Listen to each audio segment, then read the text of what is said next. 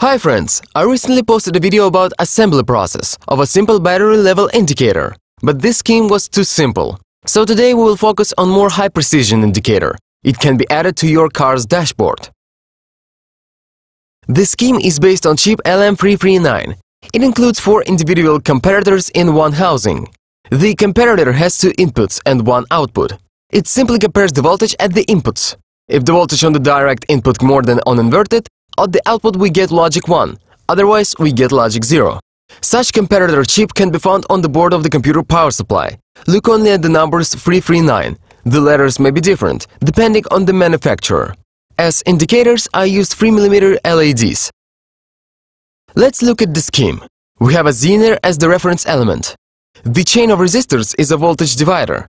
This creates at the inputs of comparators certain voltage values, so-called threshold voltage.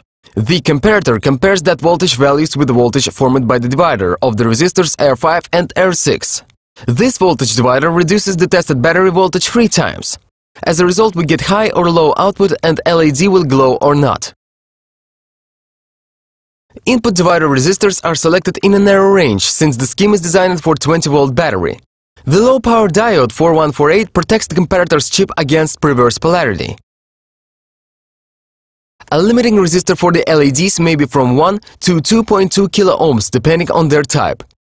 You can put 1 resistor for all LEDs. PCB is quite compact. It can be downloaded along with an archive of the project on the link under the video. To test device we need laboratory power supply. Set at about 14 volts. It simulates a fully charged car battery. At fully charged car battery will light up all LEDs at once. Gradually lowering the voltage on the power supply, we can see the LEDs turn off under certain voltage level. If glow only the red LEDs, it indicates that the battery is nearly empty. You can change the value of the resistors at input divider and use the scheme to monitor the batteries with other voltage.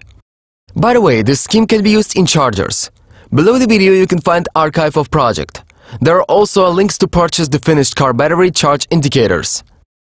Thanks for watching. Have a nice day. With you was Akakasyan.